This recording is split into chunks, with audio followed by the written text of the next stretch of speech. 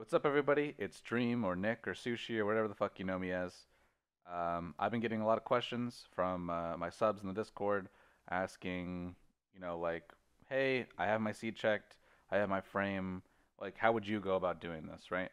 And so I decided that I'm gonna post like an update video to my old crawl guide, which is what I call it now, because I call that the crawl method for basically updating it for all of the new information that's come out over the past couple of weeks since I made that video.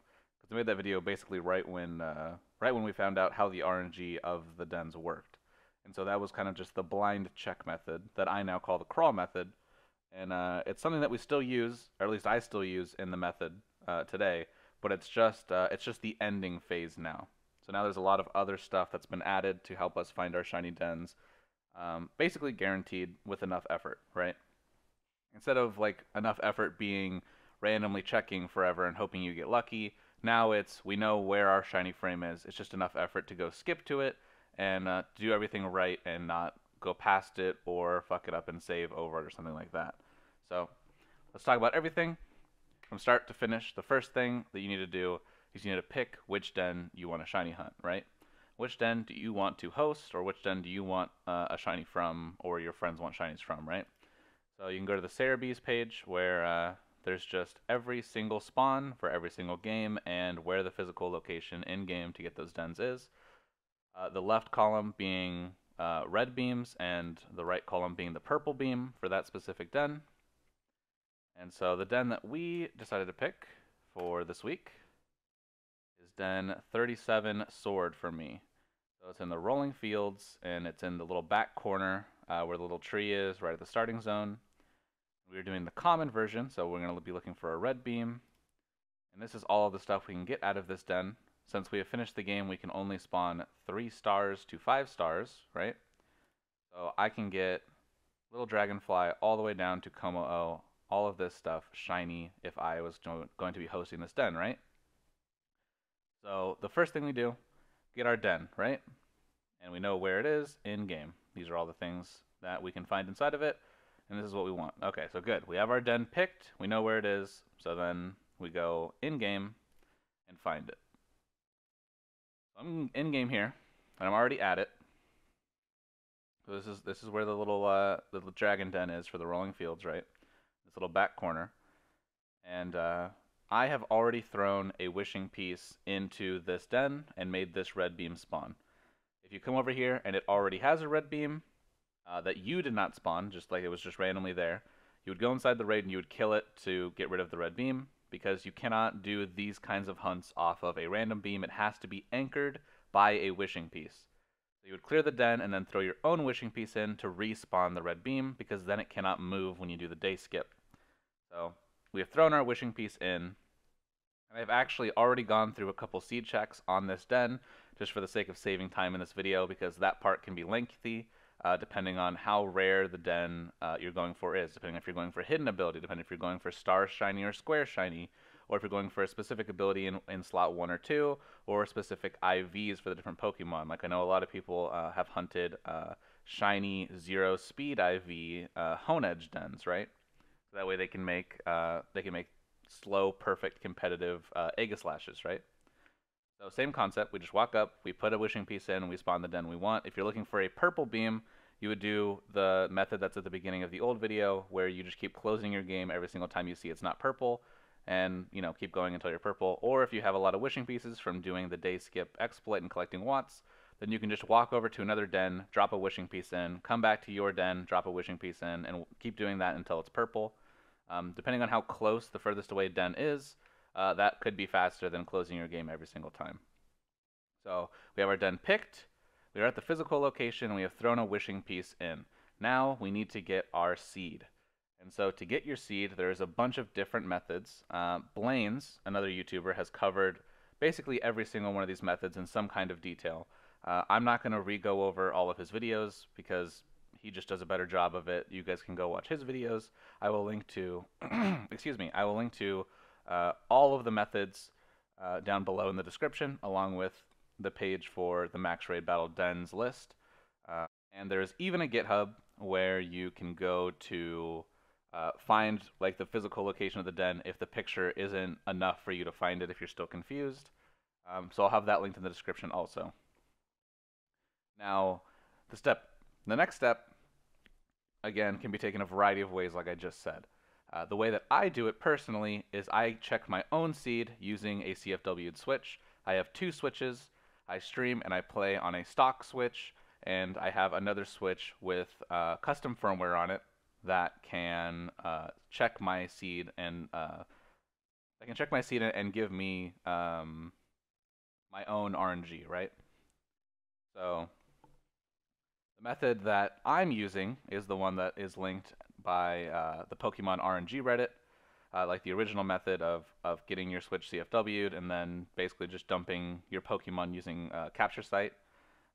The other method is Sniping Doodoo Bot, which is a 4chan / Pokemon board made website and bot that you try to trade, and you just trade it. You trade it your Pokemon, and it dumps back your seed for you from your den, right? And then the other method is the completely no hacked switch, no sniping a bot with trades method, but it's a lot slower and it involves a lot of IV checking, a lot of power leveling the Pokemon, and a lot of effort. And so, whichever of these three ways you want to take, that's up to you. Whichever ways you have at your disposal. If you only have one switch and and it's exploitable, and you want to be able to get into that kind of stuff, there's tons of videos on how to do that on the internet. I'm not your best guy. I'm just some dude who followed those videos on the internet too. If it's your only switch and you really aren't in a financial situation where you could buy another one, I wouldn't recommend CFWing your Switch. Obviously, you could get banned from being online. You could brick your Switch. All of these bad things. So, but again, just to reiterate, this is not. You do not have to have a hacked Switch to do seed check methods or to get your seed checked by somebody else. So, this is still a method that's available to everybody, right? It's just a little bit more effort if you can't do it yourself or you don't have a friend with a hacked Switch. So how I'm going to be getting my seed is I'm going to be hosting a raid on local with my custom firmware Switch joining me to do the battle. We're going to beat the battle. I'm going to catch the Pokemon on my custom firmware Switch, and then using my custom firmware Switch, I'm going to be able to dump the Pokemon's PID, encryption constant, and its IVs so that I can easily check what my seed is. So let's just get straight to that. And then have myself join it on local. And here we are. Now I am saved right in front of this den. So on the switch that you guys are seeing on my main switch, my stock switch, right? I'm going to be closing out of this den once we beat it. I am only here just to host it so that my other switch can catch it and check my seed. Okay, now that we have beaten the den, what I'm going to do is I'm going to throw a Pokeball at it on my custom firmware switch, and then I'm going to close out of my game on the switch that I am hosting the den on. We're going to go back in game, so this is going to put us right back in front of the den as if we never had run the den, right? And then I am catching it on my other switch. Now, full disclosure, I have already been working on this den. I've already gotten this seed. So I'm already quite a few resets, I should say, into this den. And so what I did is originally, when I got my seed, here I'm going to show it on screen. When I originally got my seed, it was right here. This was my original seed.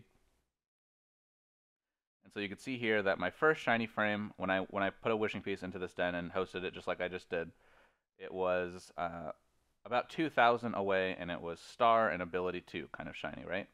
But I saw that we had a doable square shiny frame, and so this is the one that we went for.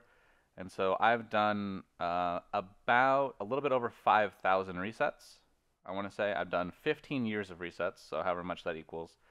So I should be a little bit less than 1,000 away from this now with this new Pokemon that we just caught, our new little Dragonfly boy. So we are going to, all right, on my second switch, I just caught the Pokemon. Now I'm going into the software that lets me see its information called Capture Site. And let's go over to it. Here it is. Okay. So this was my original seed, and we've done about 5,000 resets. I'm going to show you guys. I'm still going to keep doing the reset method that I was doing for this first 5,000 for these next 1,000. So don't worry, you're not missing anything. Just missing me doing a bunch of work and getting a little bit closer so I can start recording the video. First things first, I'm going to open up RAID Finder, and I'm going to open up the Python script that is used to find seeds if you only have the PID, EC, and IVs, which is what my capture site dumps for me. It does not dump the seed. So the encryption constant is B5323917. The PID of the Pokemon is 8D05FC50. Its IVs are 27, 0, 31, 25, 31, 1. And there we go. It spit out a seed for us. We copy the seed, excuse me, and we bring it over. We replace it here. Now this should be the exact same information. I should just be way further into this den. So this shiny frame should disappear, and this one, this square one, should be a lot closer. Now I'm already on the den, the Rolling Fields den. The beam is red, so it's normal. And species, just the highest species inside my den is a Kommo-o, and we're looking for star or square shinies.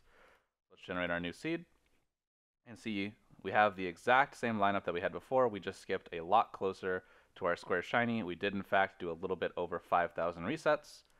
So now we are only 1,000 away from a hidden ability, jolly natured, square shiny den for our specific den, right? We're going to close out of this. Now, our initial frame, as you can see here, is 1. And our shiny frame is 1,018. So realistically, we need to jump forward 1,017 times to be on 1,018. However, like I say in my first video, in the crawl video, we do not want to be on our shiny frame until we are locking in what we want. We want our shiny frame in our 4th slot, so that way we can roll it over and over again. So in reality, we're not trying to jump forward 1,017 times, we want 3 less than that. So we're going to jump forward 1,014 times. Now what I like to do is I go to our handy dandy dateandtime.com and I calculate how many days forward I have to be. Excuse me. Whew. Del Taco getting to me. So here was our original seed, right? We were up pretty high. This is how many times forward I needed to skip forward originally. And we've gotten to the first of 2035. And now we're going to be jumping forward 1,014 days to put it into our 4th slot. So let's see what date that would be from where we currently are on our switch. All right, so we would be stopping on October 11th of 2037. So as you can see, that's a little bit further back than the original July answer that I had. And that just shows that in 5K resets, I fucked up enough to move the date back like 3 whole months. So I fucked up 3 months of resets while doing 5K resets. That's why I went to go check my seed a second time right now, because I knew that I definitely did not keep perfectly on track while doing all of those resets. So let's go ahead and put my CFW switch on the side and in sleep mode. And now we have a new target. We are trying to get to October of 2037 from our starting date where we're currently at of January 1st, 2035. So let's tab it back over to the game. And I'm going to show you guys exactly what I did to do those 5K resets in the first place, right? So we have our den here. Not home. There we go. We're going to teleport to the nearest Pokemon Center. The reason why we do not want to do resets in the wild area right now when we're doing lots of them is because the wild area is already very laggy and it is very easy for your game to crash while doing this method. So we're in a Pokemon Center to be safe from crashes, or at least safer from crashes, right? And then we're going to do the versus glitch that was discovered a couple weeks back, post me making my first guide. So to do the versus glitch, we connect to the internet, and then we go to versus, we go to Battle Stadium, ranked battles. Now, it's come to my attention that throwing ranked battles will eventually get you punished by Nintendo and make you not receive rewards for the ranked seasons, and maybe not allow you to participate in online competitions. So if you care about stuff like that and don't want to have to remake your save, make sure that when you are doing this versus method, you are not going in and just forfeiting, but you're going in and you are losing or winning. If you want to actually do the fight and like try to rank up, you're more than welcome to. It doesn't change anything. We just need to go into a ranked battle. I have a bunch of FOD shinies here that make up my team. I'm just going to enter them all, and we're going to go in and we're going to do a fight, and we're going to let the fight continue on. Looks like this guy is actually trying, so he should whip our ass pretty handily, and we should be out of this pretty soon. So I'm just going to skip forward to when the battle ends without me forfeiting. And alright, the battle was finally over. My opponent thoroughly took their time to make sure that I was in fact not trolling and kept buffing their Pokemon before deciding to end the battle. So now we're just going to spam B all the way until we get out of this menu. And our versus glitch is now enabled. Now to do the versus glitch for time skips, we're just going to click home. We're going to go down to our settings, time and date, and you can see that I'm here on January 1st, 2035, like we typed in. Also, make note of the fact that my time is at 1 p.m. Always do this method while in midday times for whatever your local time is, because if you are doing it in the early morning, you can get errors from doing it on days where there's daylight savings. And just to avoid dealing with that, just always put your time and date in midday. And so what we're going to do is we're going to skip forward one, and we're going to click OK. Now this just advanced our game 1 frame. Without even going back in game, we just advanced 1 frame. So if we go in here, and we change this to 3 and click OK, we just advanced 2 frames. So all you need to do is come in, advance the date forward. Advancing the date backwards does not count as a frame skip. Only advancing the day forward does. So we advance the day forward again. Now we are 3 frames in the future. Now just to verify that our versus glitch is in fact active, we go back in game, and when we click on our game, when we're going back in, we should see a little visual glitch before it loads in. We just saw that flash. That was the visual glitch to let us know that our versus method is indeed working. So now we're going to go back into time and date, and like we saw before on the browser, I'm going to move the date ahead forward over and over again, one by one, clicking OK every single time until my date is around October 11th, 2037, since I'm already at January 4th, 2035, right? Now, I see a lot of people that will do it just like this, how I'm showing you on screen, and, you know, this is fine and comfy if this is how you want to do it. However, this is very, very slow. I'm having to do the joystick all the way left, wait for it, go all the way right, click up, over and over again. This is fairly slow. Now what I do, personally, when I'm doing this method, is I undock my Switch, I put it in handheld mode, and I do this exact thing using the touchscreen. You can hover your finger right over the E in date, and it'll be also hovering right over the up sign on time and date, and have your other finger hovering over OK. So it's just tap with your left over time and date, tap with your left over the +1 to the day, and then click OK with your right hand. So it's just tap, tap, tap, tap, tap, tap, tap, tap, tap. It is way quicker than using your Joy-Cons. Obviously, I cannot show you guys this method in the video because I can't record my Switch while it's undocked. So I'm now going to undock my Switch, and I'm going to go forward to the year 2037 using this exact method. Now, one more thing I will say before I go is that because your game can crash while doing this frame skip method, where you're going day by day and just clicking OK and not going back in game, the reason why we're in the Pokemon Center is because it's one of the smallest rooms in the game, very easy to get to, very convenient, and lots of things not to load, like in the wild area, so its chances of crashing are low. However, just to make sure we're not wasting our time, every time I complete 6 months of skips, I tab back in game, and I just quickly save my game. This doesn't interrupt anything, it just saves how much work you've done so far, right? So every January 1st I hit and every July 1st I hit, I make sure to go back in game and save. It doesn't interrupt anything. It just makes sure that if your game does crash, when you reopen it, all of your work is saved up to the last January 1st or July 1st that you saved at, right? And so then you can just set your date back to that date when you're opening the game, and you're back on track for your date calendar like you had never crashed in the first place. So it's very easy to keep track of.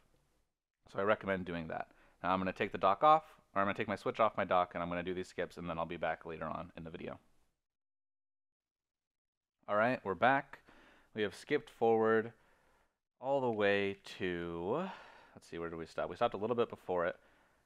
Okay, so the date, our hard stop date, to put it in our fourth slot, should have been 10/11/2037. So we stopped a little bit early at 10/6, October 6th. And so let's go back in game. And now this is where the old crawl guide is used. So after doing 6,400-ish skips like I just did, right? I don't want to risk having fucked that up, right? Not only do I really want this square shiny den, but I don't want to do all that work again, right? So this is where the crawl method from the random check guide that I made earlier this month comes in handy. So that's what we're going to be doing from here on out. So we'll go back over. Oh, now that we're back at our den, you can look inside here, and it is a Komo-o. Now we are going to begin doing the method that is in my guide video, step by step. So I'm going to show a little bit of footage of me doing it while looking for my shiny frame, because my shiny frame should just be like 5 or 6 of these little reset checks ahead of me, right? So I should only have to do like 4 or 5 of these just to make sure, in case I was off by 1 or 2 either way, while doing my fast skips with the versus method, right? So again, save our game right in front of it, and let us do the slow check method. I'm going to link to the guide for the crawl video in the description, along with all the other stuff. So if you don't know how to do this method yet and you want it thoroughly explained, go watch that video. I'm just going to fast forward the footage down here. And bam, we're going to open up on this one after doing the method, the crawl method, like 5 or 6 times. I can't remember how many, but it was pretty quick. We got through them really fast. And you can see here that I guarantee my fourth slot is indeed our Dragon Den Square Shiny. Only the Komo-o in this den can have hidden ability, so it's the only one that will. Everything else in here will have standard ability. And so now that I have it in the fourth slot, I can roll any dragon that is a 3 to 5 star that's in this den that we saw at our spawns at the very start of this video into this shiny slot and host it online for other people to catch it. So I will be doing that this week on my stream. If you guys don't know, we've been streaming our shiny dens over at twitch.tv/dreamt_of. We stream every night from 6 p.m. to midnight Pacific time. So come hang out. Lots of shinies. We have a sub-only Discord for our Twitch subs, where a bunch of our subs talk and hang out and share their own shiny dens. And every single week we have Sub Love Night, where we go in and we do only offline raids, shiny raids with the community that's in there. So definitely check out the stream. Come say hi, hang out, try to get in while I'm on stream. They're all public, so you can just add my friend code up when I'm streaming and try to get in the raid yourself. And it's a ton of fun, so come check it out. I hope you guys enjoyed this guide. I hope it helped you out knowing what to do.